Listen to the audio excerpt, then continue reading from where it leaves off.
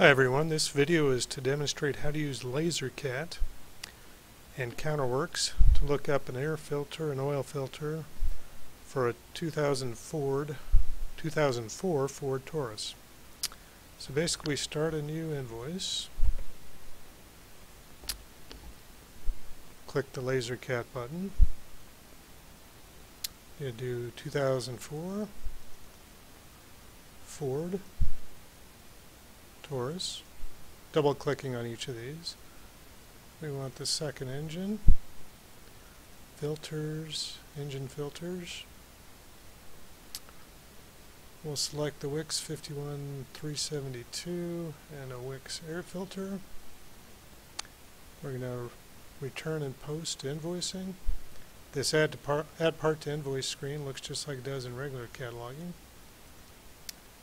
And that's all there is to it.